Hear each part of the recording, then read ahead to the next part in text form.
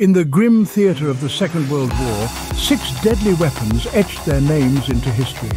Atomic bombs like Fat Man and Little Boy, unleashed by the United States on Hiroshima and Nagasaki, causing unprecedented destruction and loss of life.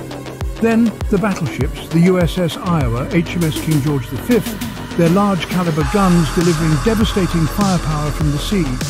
Aircraft carriers, such as the USS Enterprise and HMS Illustrious, revolutionized warfare, serving as mobile air bases and launching devastating airstrikes on enemy targets.